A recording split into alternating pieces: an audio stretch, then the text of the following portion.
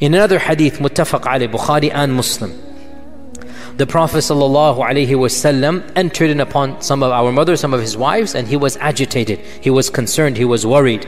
And he put his finger and his thumb together in a circle. He put his finger and his thumb in a circle. And he said that, لا إله إلا الله ويل للعرب من شر قد اقترب. لا إله إلا الله ويل للعرب من شر قد اقترب.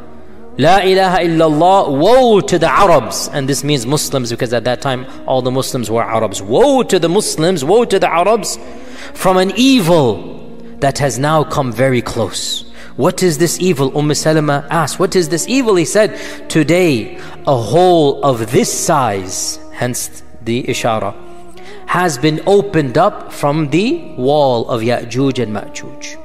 Now this hadith is muttafaq alayh, the highest level of authenticity for us. Today, a hole of this size has been opened up from the wall of Yajuj and Majuj. Salama said, Ya Rasulullah, anuhlaku wa fina salihun? Will we be destroyed and there's still righteous people amongst us? Will piety not save us?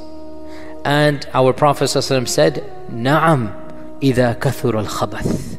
Yes, even if there's still pious people, but if filth is prevalent everywhere, the piety of some individuals will not protect you. It might protect them on Judgment Day.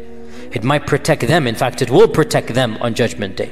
But societies will not be protected when corruption and evil and fitna and licentiousness and nudity and fahisha is rampant everywhere. The piety of a few folks will not prevent the adhab of Allah from coming. Nasallallahu as-salama wal afiyah. If you understand this hadith, then you should